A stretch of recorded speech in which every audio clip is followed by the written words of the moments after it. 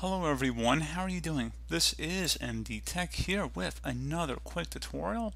In today's tutorial, I'm going to show you guys how to resolve if you're experiencing issues with Google Chrome, specifically if you're coming across white screen errors and it just appears like a white blank page, and no matter what website you go on, it just is continuously looking like that. So instead of doing a complete reinstall, we're just going to reset the browser. So just be aware that anything you had on the browser is going to be reset. So any saved passwords, history, that's all going to be cleared here, but it just saves us a step over uninstalling and reinstalling it basically. So just want to put that out there. We're going to be clearing everything out here. We're not leaving anything to chance.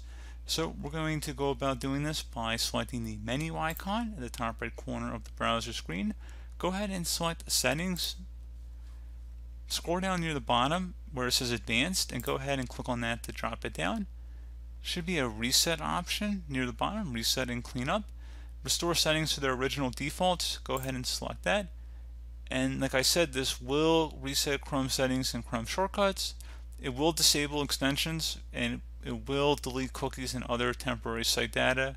However, I will make a correction of what I said. Bookmarks, history, and saved passwords will not be affected. So actually it sounds like it's a better deal than how I initially portrayed it.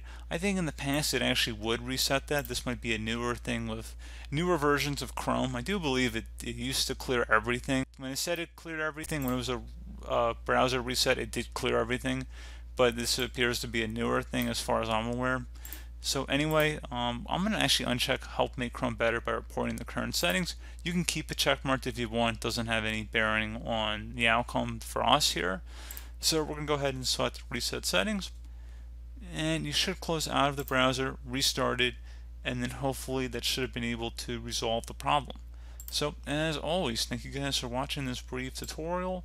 I do hope I was able to help you out, and I do look forward to catching you all in the next tutorial. Goodbye.